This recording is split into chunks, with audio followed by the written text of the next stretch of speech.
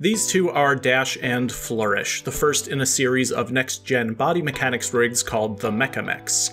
When I think of a body mechanics rig, I think of it being a very fast, lightweight character with simple features that can be posed quickly. Back in the day, that meant the rig had to be very simple, because if it had many advanced features, it would slow the rig down and that would defeat the purpose.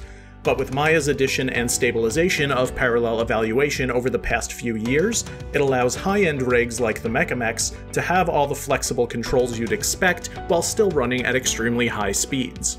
Some examples of these features include bendy limbs, grabbable pinnable elbows and knees, translatable FK, an advanced spine,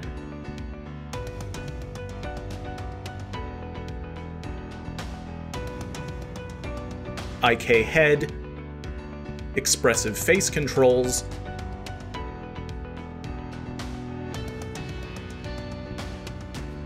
and a smattering of customization options.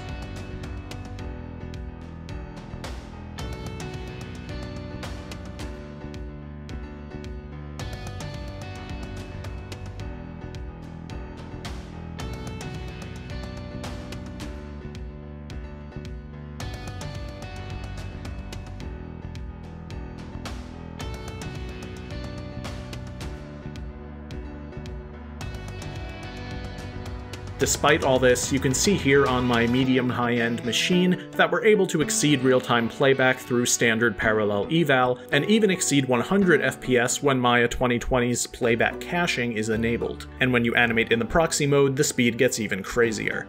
I'm very pleased with the combination of flexibility and performance that we're able to achieve here. The rig system that built Dash and Flourish is going to be the foundation for all the frigging awesome rigs going forward, including more Mecha-Mechs of varying body types, and then Kayla 2 later this year. The first batch of Mecha-Mechs will be released very soon if they haven't been already, and I really think you'll have fun animating them.